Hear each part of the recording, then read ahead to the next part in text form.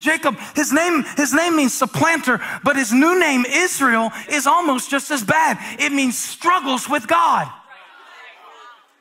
So he's trying to get him to see, you've never been fighting with Laban. You've never been fighting with Esau. The fight that you have to win for your life has not been with them. It's always been in you. Because if you believe it's in you, there's nothing anybody can put on you that can cancel what I put in you. Before you were born, I appointed you a prophet to the nations. You are babbling incoherently, sir. You have no idea what you're talking about. You're misrepresenting the scriptures. Stop it. Repent. Believe. It's always been in you. It's always been in you.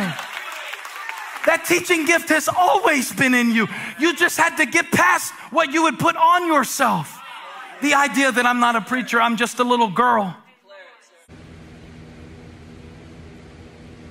I don't have anything to say. That was always in you. It was in you when you were sitting at Life Action Revival, listening to Steve Canfield 6 nights a week, and God was filling you with His Word. It just took the right rain to bring the seed out of the soil for what God put in you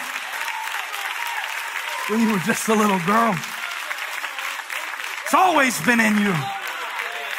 And there's nobody that can leave my life that can keep God from keeping His covenant with me. I'm not in covenant with a person. I'm not in covenant with a political party. I'm in covenant with God Almighty. I am God Almighty.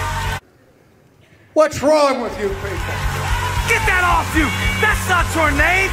That's not your station. That's not your end. It's in me. It's in me. It's in me. It is God that worketh in you.